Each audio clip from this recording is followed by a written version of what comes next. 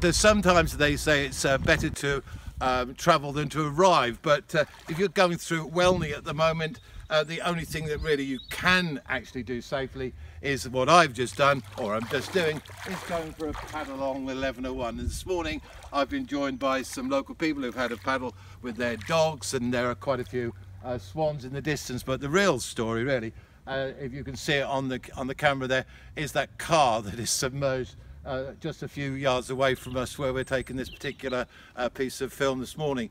And you know, one has to question what's become of the campaign to raise the level of this road.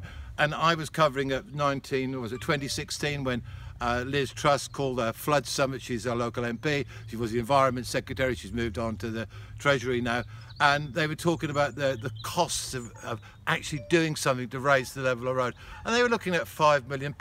Well, it's only yesterday we were reporting on the fact that at Ely they're talking about a £13 million overspend on the bypass there, and that level of extra expenditure this morning on the local radio, all I'm hearing is Mayor James Palmer shrugging his shoulders and saying, well, you know, it's going to be worth it in the end, and everybody else was blaming everybody else for it. But the fact is, we can afford infrastructure improvements to some of the bigger areas around Fenland, but for some reason this particular stretch, the 1101, maybe because it's on the border of Cambridgeshire and Norfolk, I don't know, and it's forgotten, but somehow we have forgotten the fact that this road causes immense problems to me personally to get to work, but for lots of people who live over there, which is in Welney, and the rest of Welney over there. And it's time something surely was done about it.